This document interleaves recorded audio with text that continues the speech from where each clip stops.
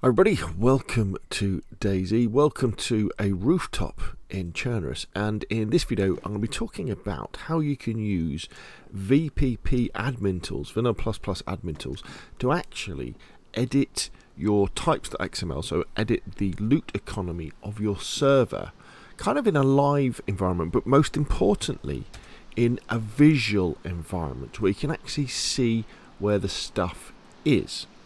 Okay, so VPP admin tools, unfortunately this is just for PC at the moment, so you can just use it on your remote server. In this case we're going to be looking at Nitrado server, or you can use it on your local server. And in the description below this video I'll put a link to VPP admin, and I'll put a link to my how to install Vanilla++ admin tools on a local and remote server, and also to a nice video by Mr. John Marshall, which I watched just to give me a little bit of info about something I wasn't quite sure about. So make sure you visit him and you subscribe and like and maybe even comment on his video.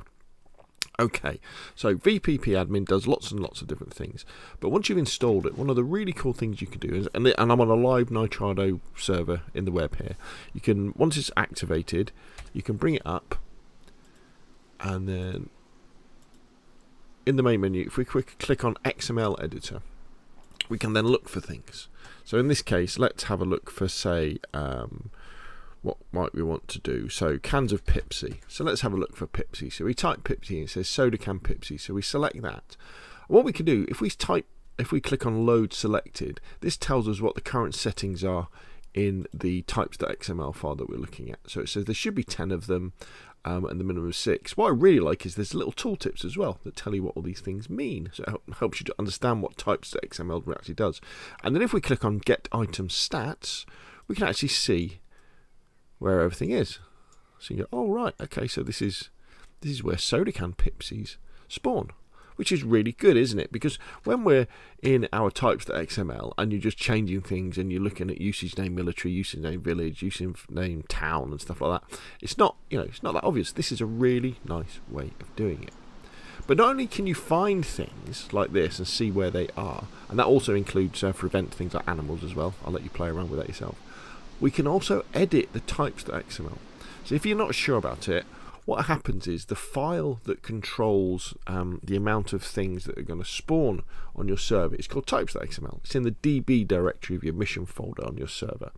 Very important file, very large file, and there's lots of different ways of editing. But this is a nice way of doing it. So what we can do, we can actually say, okay, so that's quite a few cans of Pepsi. That's all right, but I wouldn't mind if there was some more.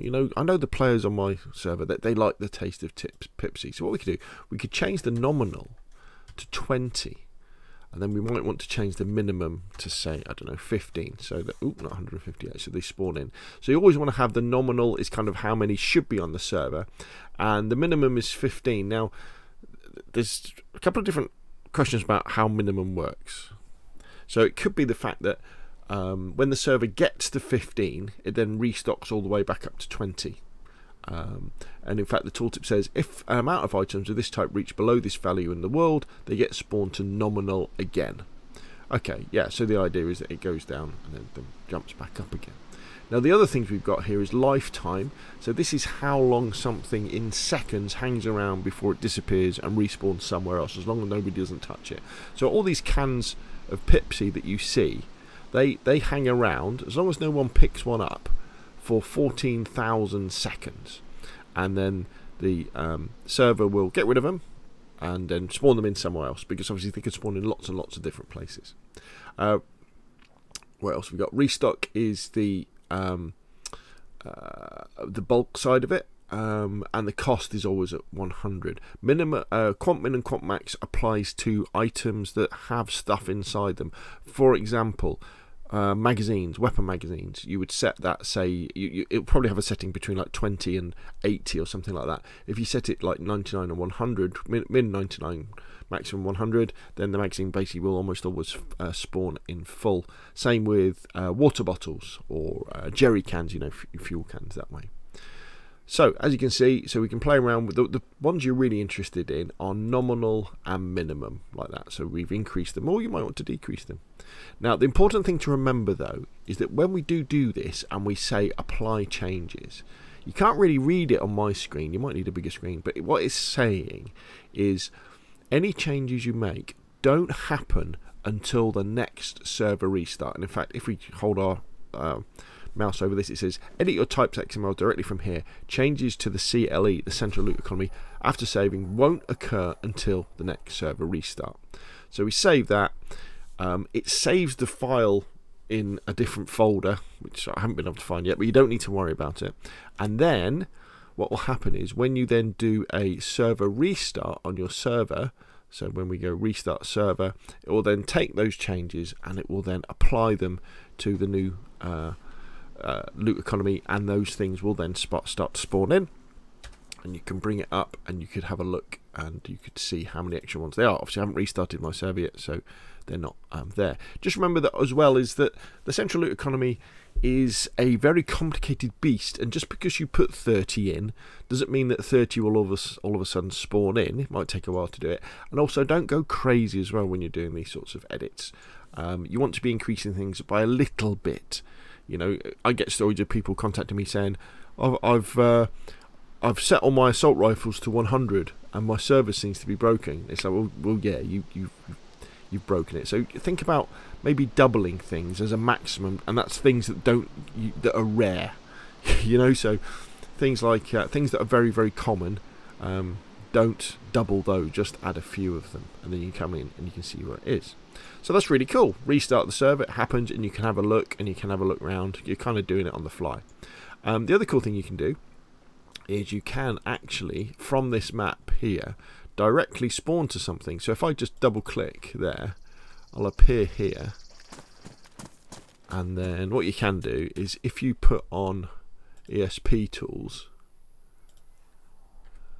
we can see where things are, and there should be a soda can Pepsi's. There it is, sitting rather nicely there, and we can actually see it that way. So that's very, very cool indeed. So that's kind of the basic way that you could use. Let's get on this roof so we don't get eaten by a zombie. So that's a nice, easy way that you can use Vanilla++ to edit the Types.xml to increase or decrease the amount of loot on your server in a live environment. So when you're actually live on a server, you know, you could pop in, maybe some of your survivors in your server, we're having a little bit of trouble finding epoxy resin to fix our bows. Where are they? So you could look and tell them where they are. Or you might not know, so actually there's not that many around, and you can quickly just adjust the Types.xml without having to go into the Types.xml. However, that might well be enough and you could leave it there. There's another cool thing you could think about doing as well, and that is editing your categories at the same time. It's a bit of a shame that the categories aren't included. I might contact the mod maker and say, could you do that? So one of the things you may want to do, and this is a little bit more advanced, but if you've say got access to FTP, and this is how you normally edit your servers, what you can do is, what you could do is at the same time as you're in your server, in your FTP program, you could go into your mission and you could go into your files, and you could think about changing categories. Now, I wouldn't do both things at the same time. So what we do is we go into here and we right click this and we say view edit, and what it will do is it might ask you a question about where it should load it, and it loads it up in Notepad++. So what I would say is, let's take that example of bacon, right? So let's find, so here we have tactical bacon cans. Let's say I wanted to add another place, so we could add another usage, and we put in usage of village, say to that. There we go. And then what we could then do, we could then save that, restart the server, then go into our Vanilla++ and have a look for tactical bacon cans again to see where they are. And what would happen then is you would then see the kind of the change in position of the tactical bacon cans, and that might be an interesting way of doing that as well. So just because whenever we're making changes to our servers and we're starting and restarting, you really want to check things, don't you, to see what's physically happening, and this is a really good way of doing it. However, what I would suggest you don't do is, if I was doing that edit, changing the category using the direct access to the server and then re-uploading it, I wouldn't then change it in here as well. So I wouldn't then load that and then change those. The way that it works in FileZilla is you then save that, you go back to FileZilla, and FileZilla will say the file has changes, do you want to re-upload it, and you say yes, and then you would go and you would then restart your server, and that would make that change. So just something to think about, going beyond editing the simple nominal and minimum values of items. Perhaps, you know, use the a visual representation aspect of Vanilla++ admin to show changes to categories that perhaps you've had. This is my test server, you see, and it gets a lot of abuse on my test server because I install lots of different mods and do restarts. So currently we have bananas spawning underneath trees because I did have the jungle map mod installed at one point. Anyway, that's enough from me. Hopefully you found this video useful. If you have, please, here we go, let's have a look. Banana. Get item stats.